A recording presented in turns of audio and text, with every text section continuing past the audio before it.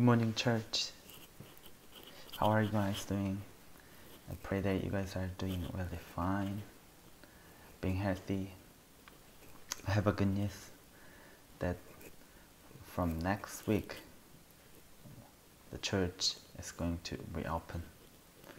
That means we will come together, come to church together and worship in the same place. It has been almost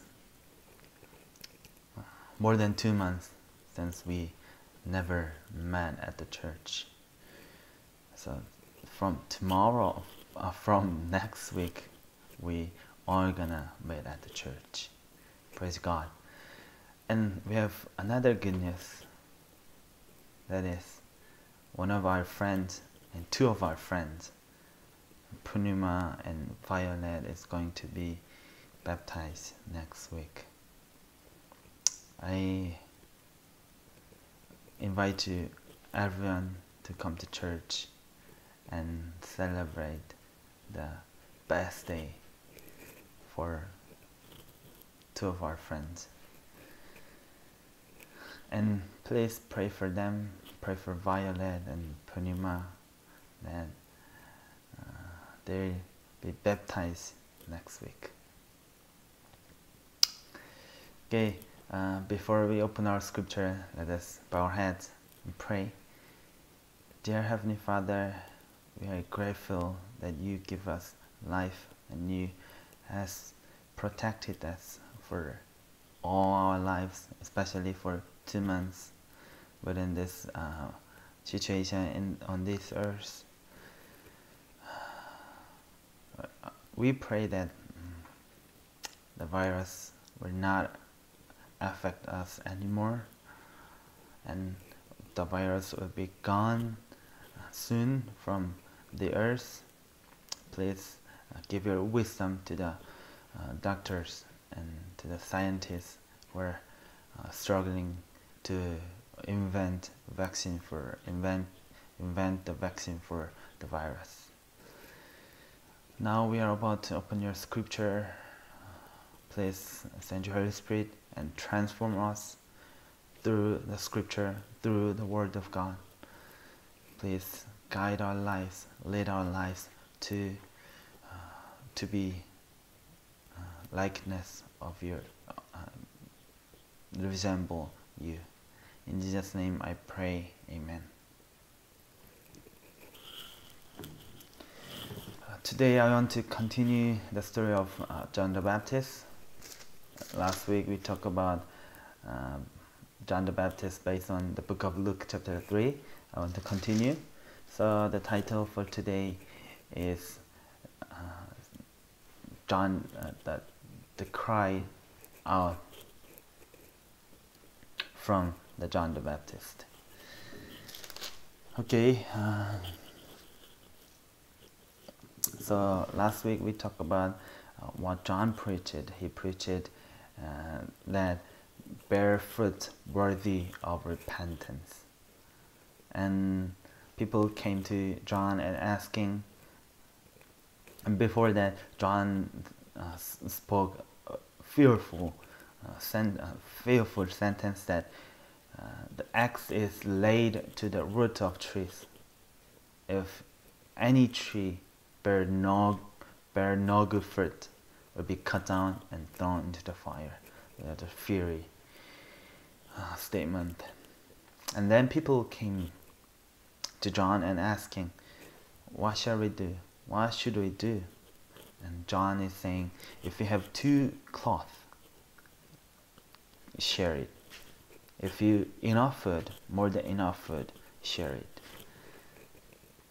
And for the tax collectors, collect no more than what is appointed. And for the soldiers, do not use your force to oppress others, and be content with your wage. Be content what you are paying for right now. That was John's message to the people. So it all connect each other. Bearing fruit is sharing, looking for others. Simply love our neighbor as ourselves. That's the John's message. So when someone repent truthfully, sincerely, she gonna bear fruit. That is love our neighbor, love his neighbor or her neighbor as herself or himself. That's the fruit. That's the good fruit. That's the fruit we should bear. So that was the it was the John's message, and I want to look for what Jesus' message. So John was the person who prepared the way for Jesus Christ, right?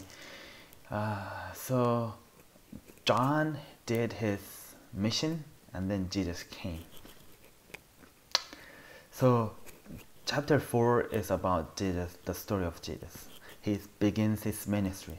So before he begins his ministry, he was baptized and he was tempted by Satan, and then he started his ministry.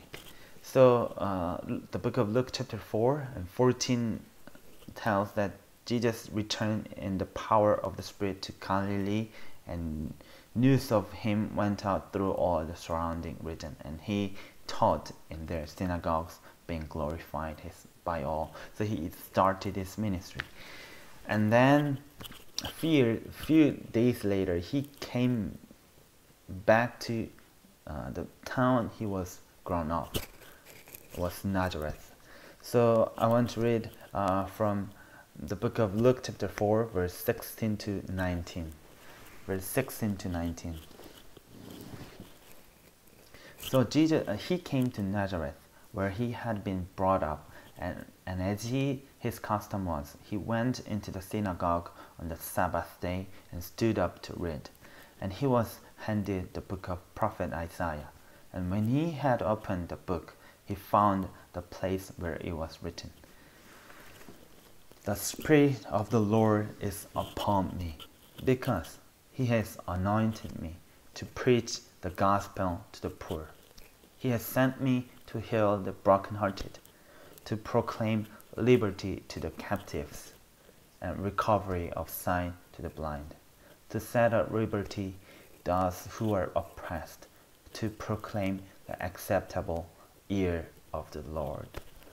That was the scripture that Jesus read when he was handed the book of Isaiah, the prophet Isaiah. So the verse 18 and 19 is come from the book of Isaiah, chapter 61. So actually it's not 2 verses, but it's longer verses. Chapter 61 has longer verses there. I believe Jesus read more than 2 verses. So Jesus stood up and he read it, and then he came back to his seat where he was sitting, and people were keep watching him, keep looking at him, because the way he read, the moment he read was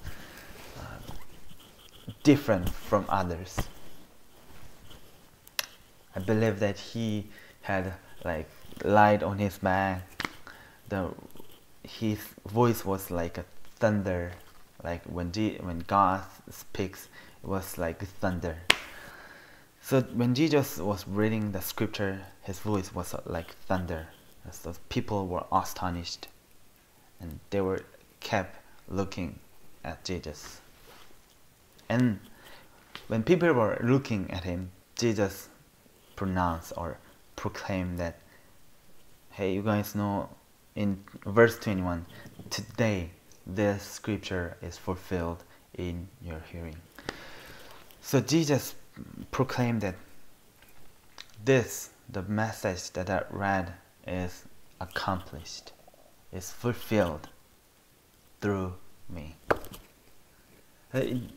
So Jewish people thought things that the book of Isaiah chapter 56 is about Messiah, the message of Messiah. And Jesus was himself saying that he is the Messiah. And people were astonished, marveled, and they got mad. Because the person who is saying himself is Messiah is a kid they have known for 30 years. They grow up together, they grew together, they ate together, they slept together, they played together. They have known him for 30 years. And he is saying that he is the Messiah. For them it didn't make sense. So they got mad. So come back to the book of Isaiah chapter 61. So Jesus proclaimed that I came to give message, good news to the poor, and I came to heal the brokenhearted and proclaim liberty to captives, liberty for the slaves, and liberty for the ones who are oppressed right now. That was Jesus' message. And verse 19 says, to proclaim the acceptable year of the Lord. So here's the question. What is the acceptable year of the Lord?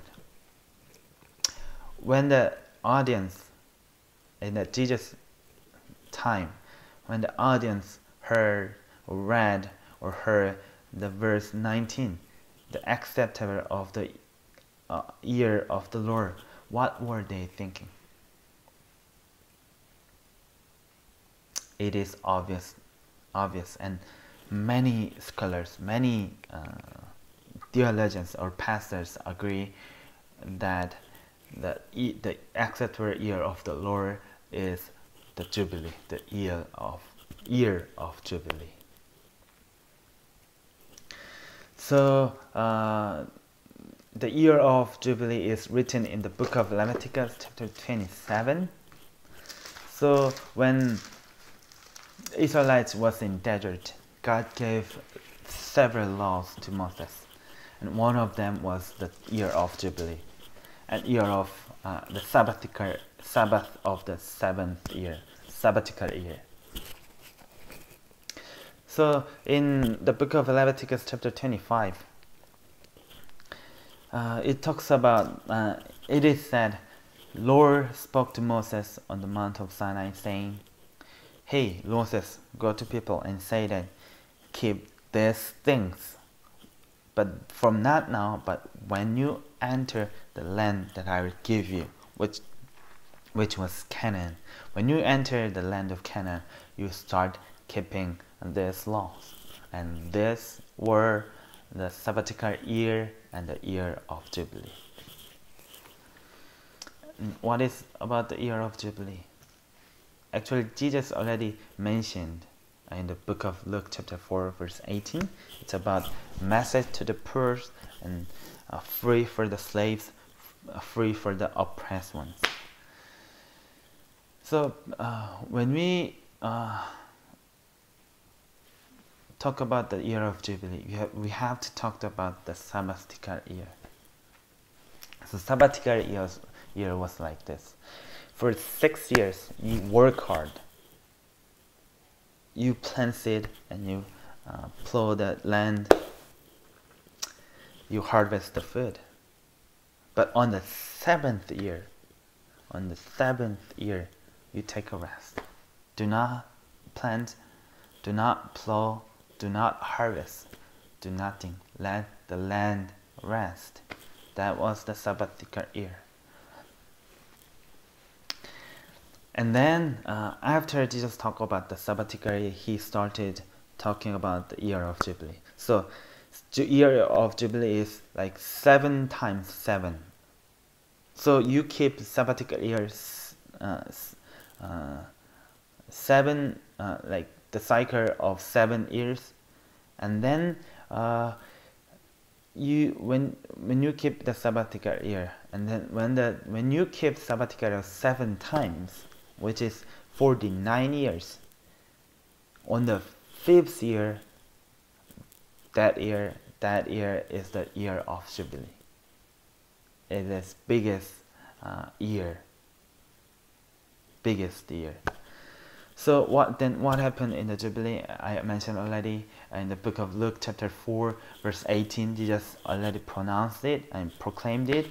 That was, you take a rest.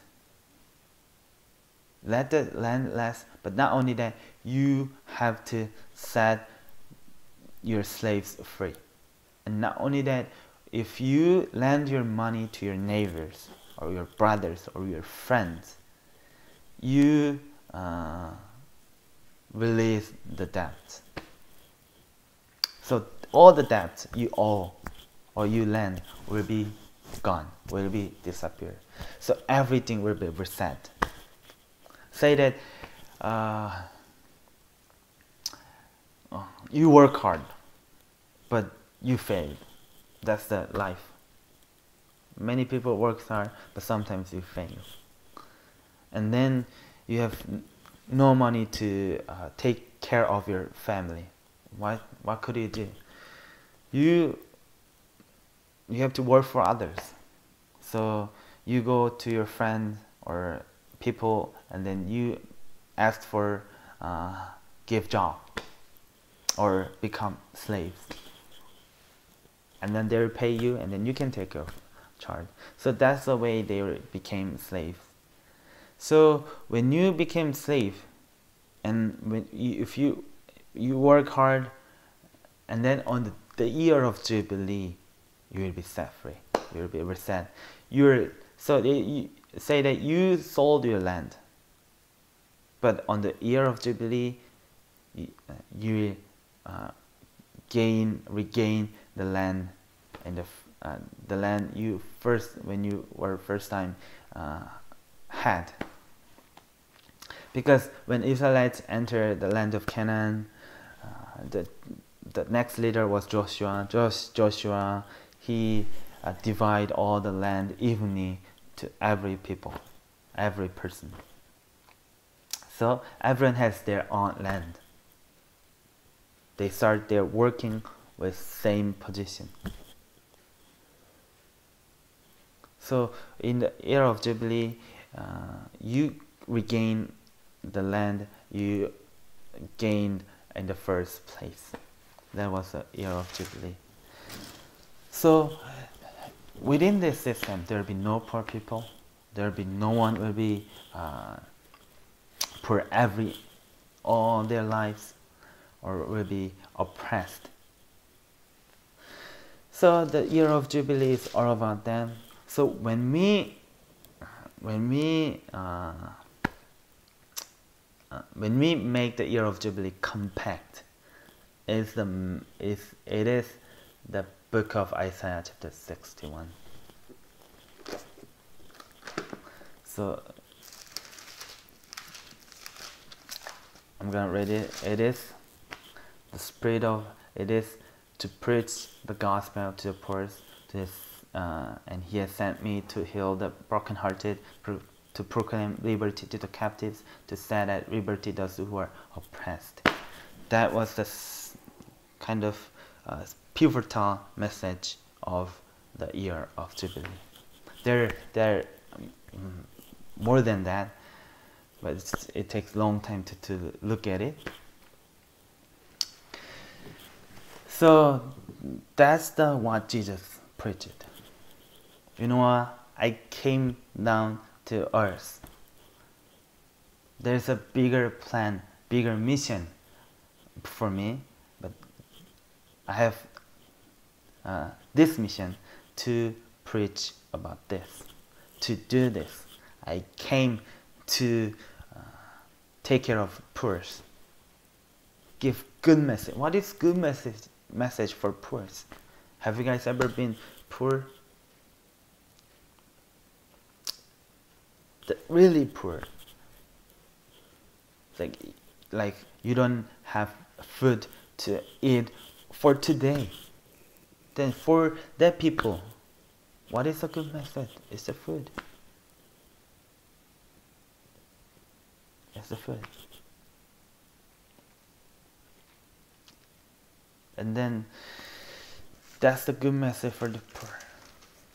So then what the John the Baptist preached, when people came to John the Baptist asked him, what was the answer from the John the Baptist? He says, if you have 2 food or 2 clothes, you share it with the people who doesn't have. So if the people share their food for the poor, it's a good message for the poor. Good message for the poor. And about captives, Jesus says, proclaim liberty to the captives, to the slaves. How did there's no slaves? There's another concept of slave in these days, but literal slaves there is none.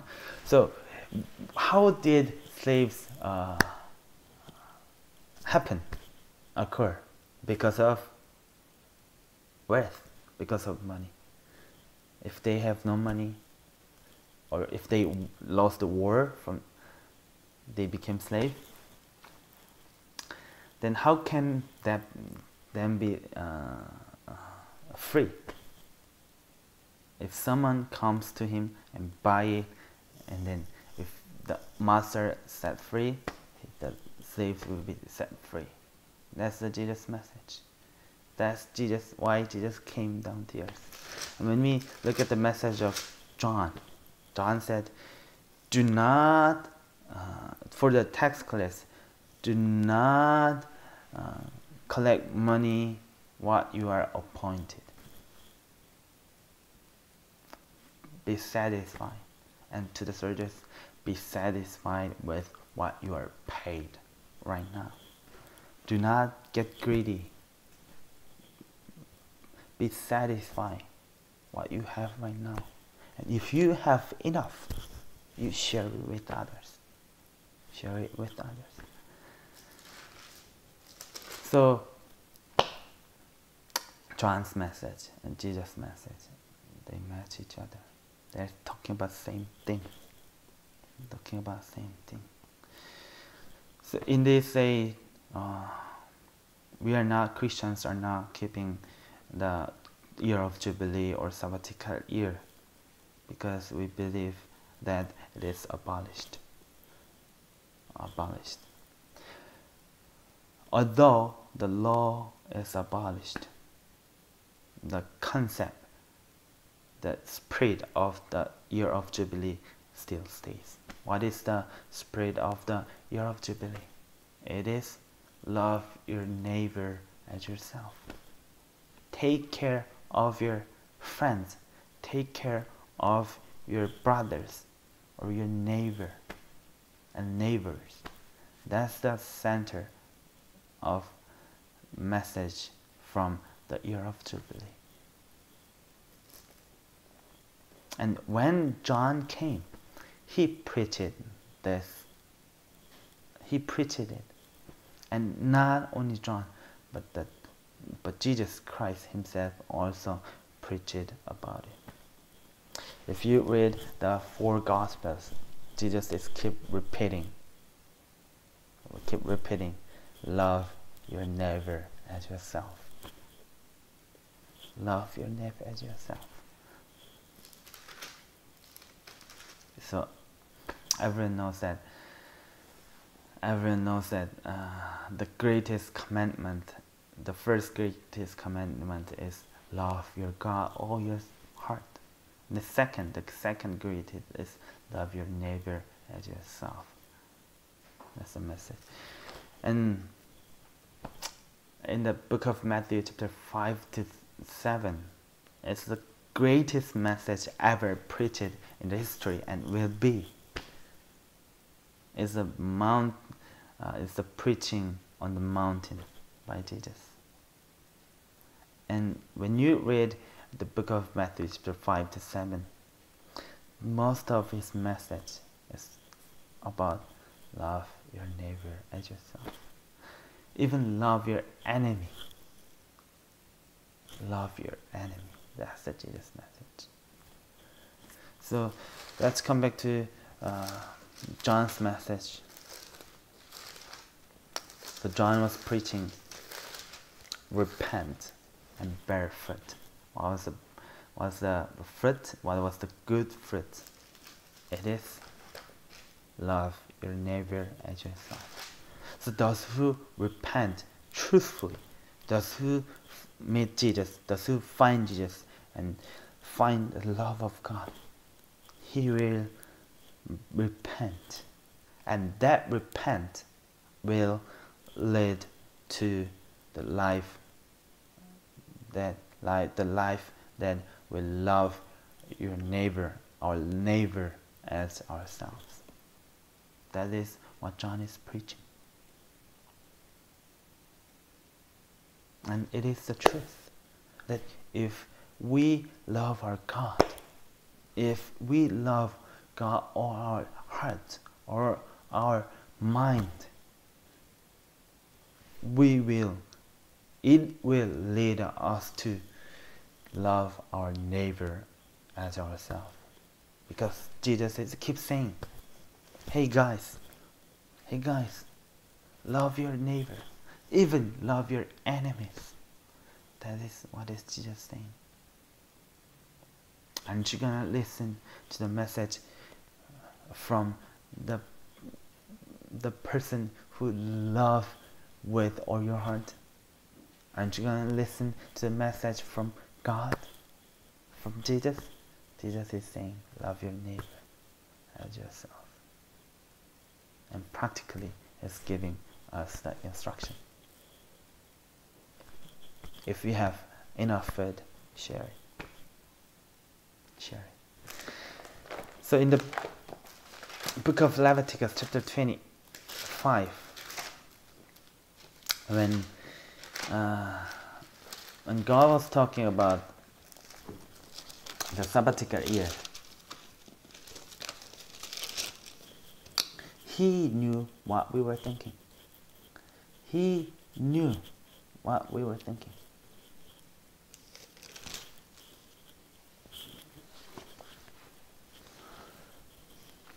In the book of Leviticus chapter 25 verse 20, it says, and if you say, what shall we eat in the 7th year, since we shall not sow nor gather in our produce? Then God will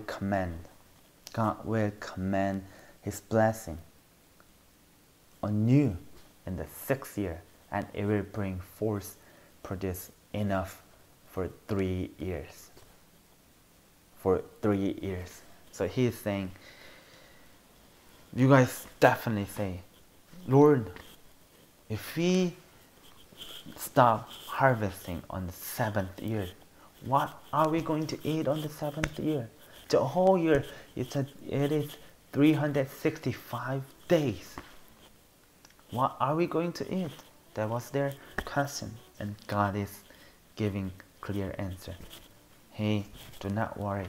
On the 6th year, I'll give you more than enough food.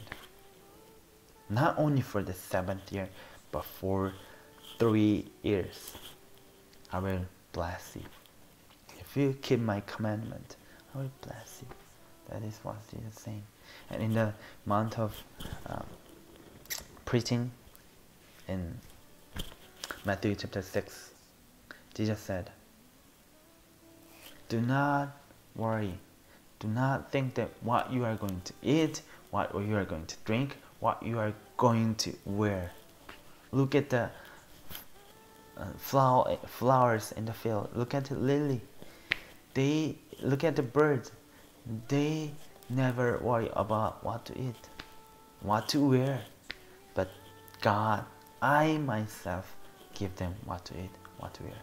And you guys are much more precious than lilies and animals or birds. Do not worry, but you only look for the righteousness. Look for me. I will provide you. That's God's promise. God's promise. I pray that we all listen to the message of John the Baptist. Try to bear good fruit by repentance and trust on God that He will bless you. He will bless you. When we share our food with others, He will definitely give you more, give us more. Let us believe on that. Trust on Him. Trust on Him. Let us pray. Dear Heavenly Father, you love us. You love all the people on the earth. You want to bless us, and you have given us the way that we can be blessed. We can be happy. You have given us. Please lead our lives to listen to your word, and lead us a life to transform into your likeness by listening to, by obeying your law. In Jesus' name I pray, amen. Thank you guys. Again, we were going to meet at the church next week. I can't wait to seeing you guys in person.